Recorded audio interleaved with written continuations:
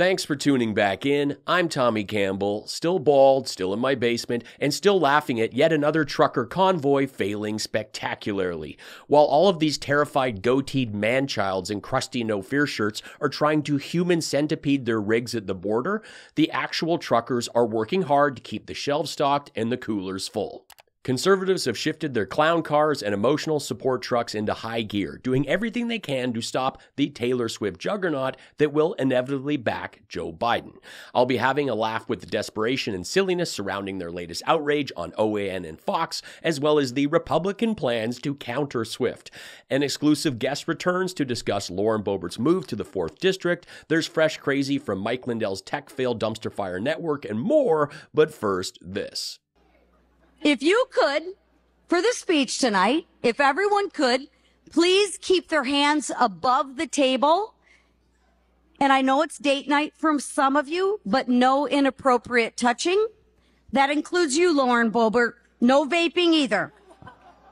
That was Lisa McLean at the Washington Press Club Foundation's annual congressional dinner that is supposed to be fairly loose like the target. It's never a good sign when you're going down like a boat at a Trump parade and your peers are throwing you bricks instead of a lifeline. It is pouring MAGA tears. I was tied up earlier in the week, and it's great to be back here with you. Laugh along with the great people in the comments while I blast the latest and stupid and more.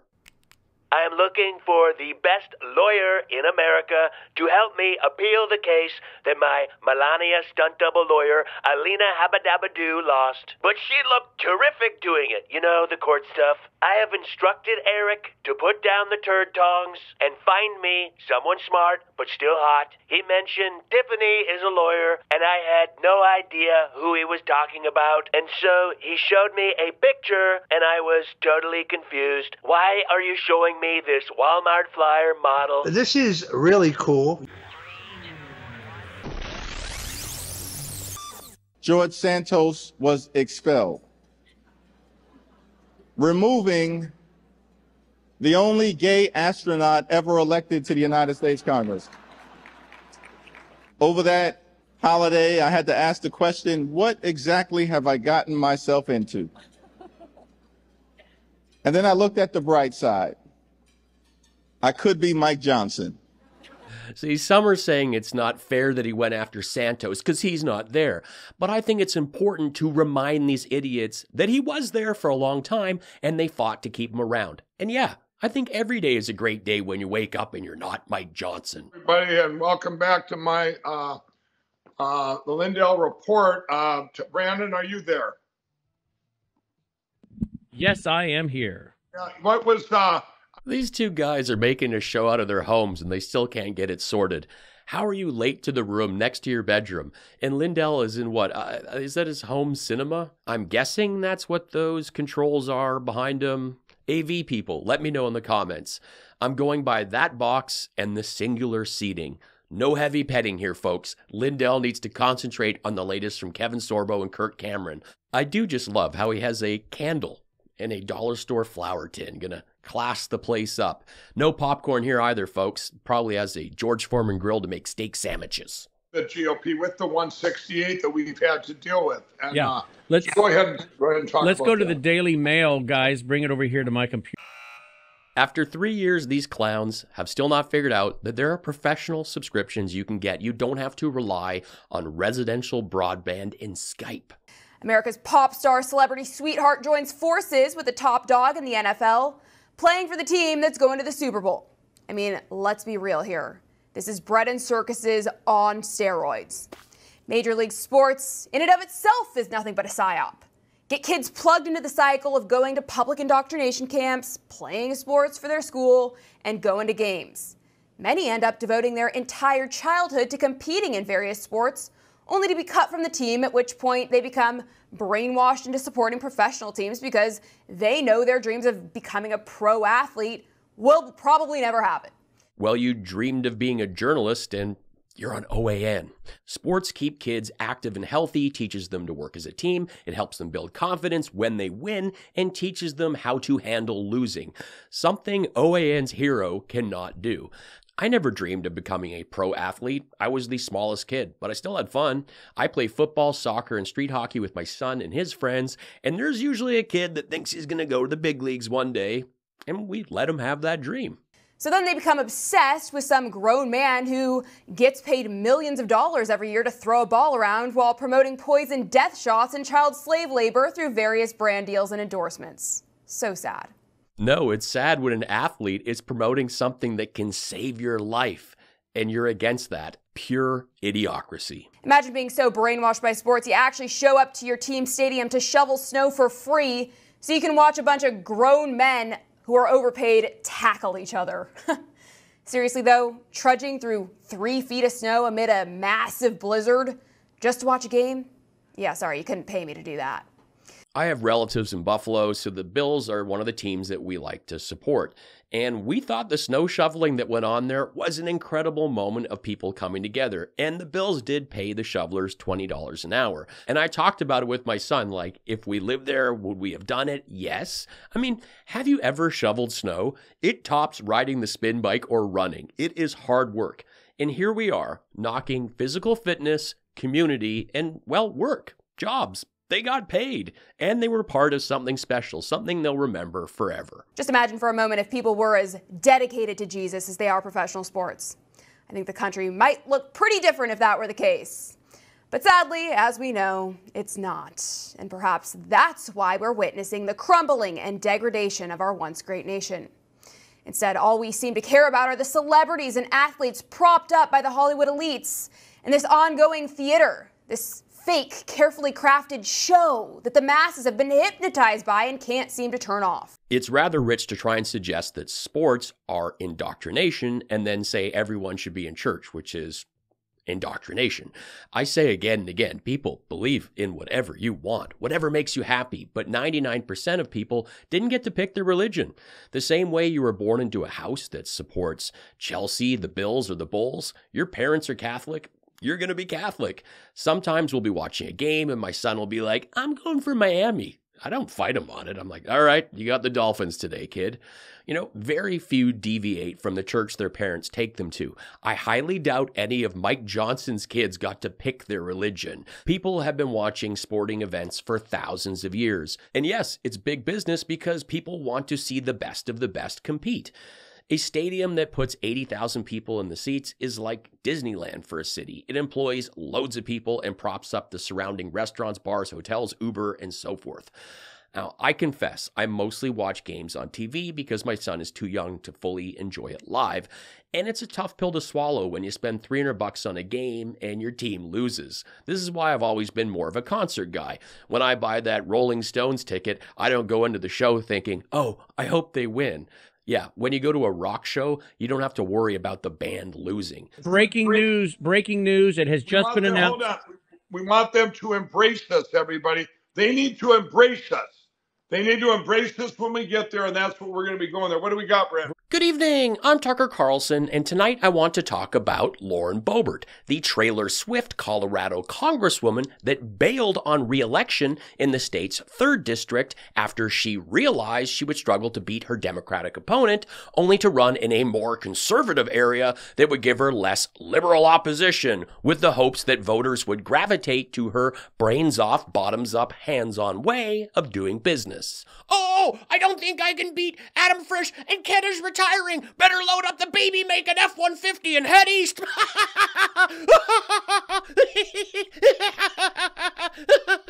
In a straw poll, what are those even anyway? Sounds like something you asked Don Jr. Rolled up 20, tiny spoon, or straw? Well, Lauren Opal Boebert received 12 out of 117 votes, and the Buell Theater reject is using her leftover wrist strength to push back, since it was a pay-to-attend event and that the other candidates had a lot of family and friends there. Huh? What is that about? Lauren Boebert is a 30-something grandma. She has enough family to make a TLC show, and she couldn't get them to turn up for her job.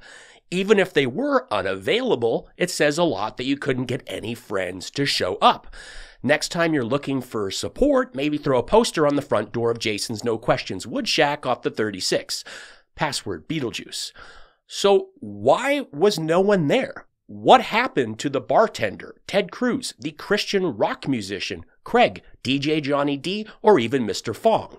Do they still have a bad taste in their mouth after her contaminated slider incident? Or were they just too busy to support the woman who's convinced she's the daughter of wrestler Sweet Stan Lane? And she's not. Is she?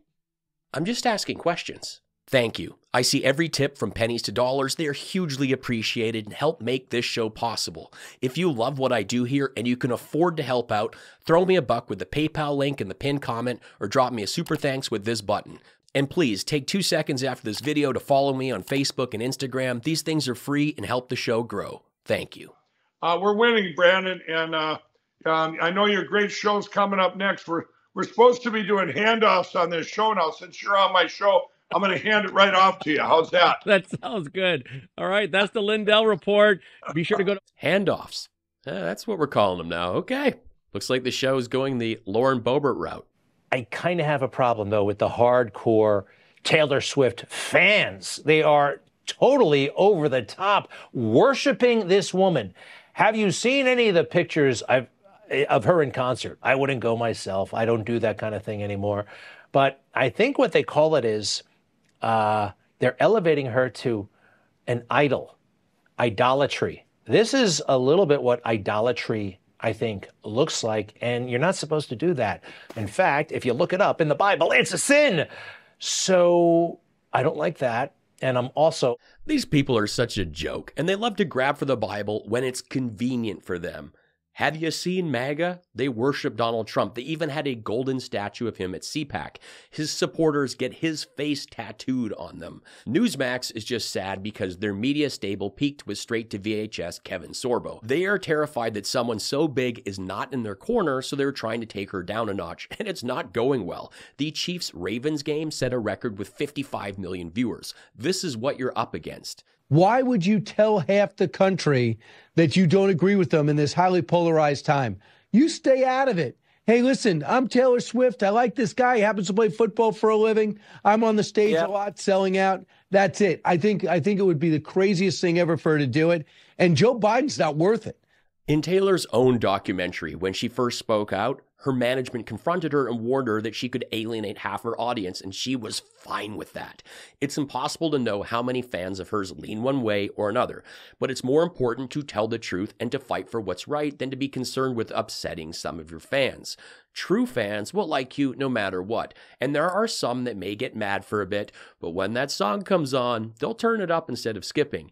And there are many that she will actually get through to. They inherited their views, and maybe it's time to look for themselves. See what Taylor's on about, instead of constantly listening to their red hat dad who's never had a passport, and he's now down at the border with the failed convoy. Censuring Representative Ilhan Omar of Minnesota. That's not a slip of the tongue. She wrote that down and followed through with it. I'm just surprised they aren't showing up in white robes these days. Keep it classy, MAGA. And by the way, we can do this as well. We don't have a Taylor Swift on our side, but you know who we have? We have Kid Rock. We have Ted Nugent. We have influencers, right? We have all these people, John Voight. We have people that can come out and use their audiences, number one. Ted Nugent conned MAGA with his camouflage, even though he went to great lengths to avoid military service, admitting in a High Times interview that he crapped his pants and took meth. And in a 1998 documentary, Nugent openly admitted to having affairs with several underage girls. He said, "I was addicted to girls. It was hopeless. It was beautiful." He legally adopted an underage girl who legally became his daughter. He later had a relationship with her and admits to sleeping with her and released a song titled Jailbait about his love for minors. John Voight, he's nuts, and his own daughter wants nothing to do with him. Influencers. Oh yeah, put those face tattoo rappers making songs like MTG for reals against arena superstars like Taylor Swift. Jack also forgot Scott Baio and Randy Quaid, who dropped those crazy videos about socialism and voter fraud, the same Randy Quaid that fled to Canada and tried to claim refugee status. Donald Trump announced a Nashville fundraiser on February 22nd featuring Kid Rock.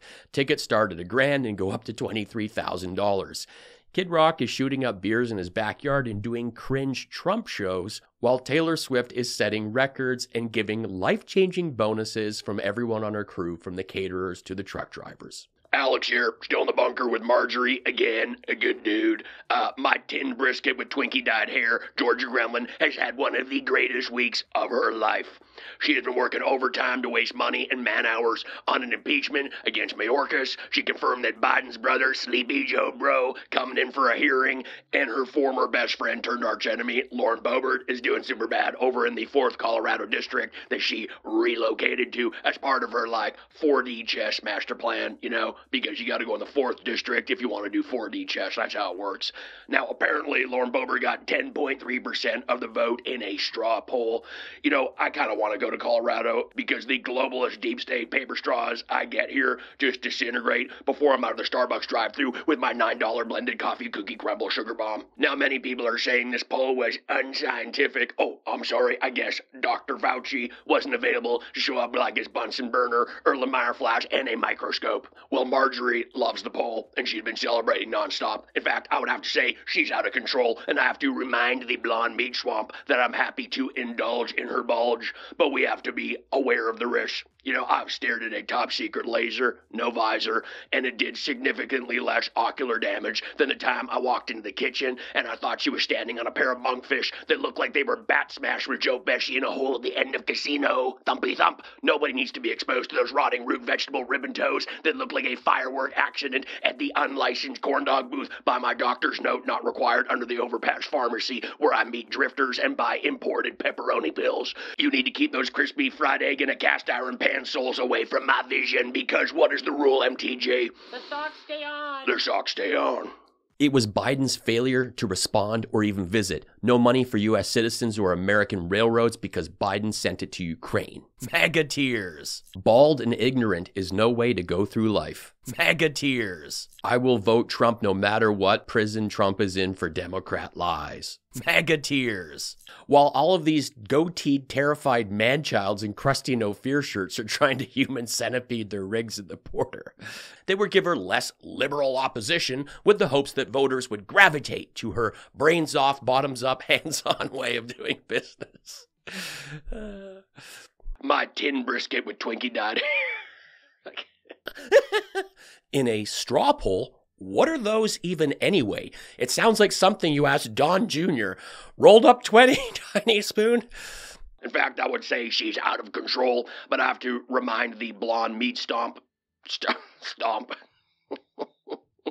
Next time you're looking for votes, looking for support in America, this country, maybe throw up a poster on the front door of Jason's No Questions One Shack off the 36. Password Beetlejuice. Thought MTG was standing on a pair of monkfish that looked like they were bat smashed with Joe Pesci in a hole at the end of Casino. What happened to the bartender, Ted Cruz, the Christian rock musician, Craig, DJ Johnny D, or even Mr. Fogg? I knew I wasn't going to make it through that. Handoffs. Is that what we're calling it now? Thanks for watching. Please stick around and check out another one of my videos. Say hello in the comments. Find my stand-up on Spotify, streamed by millions, and add me on Facebook and Instagram. It all helps. Be cool, be kind, take care.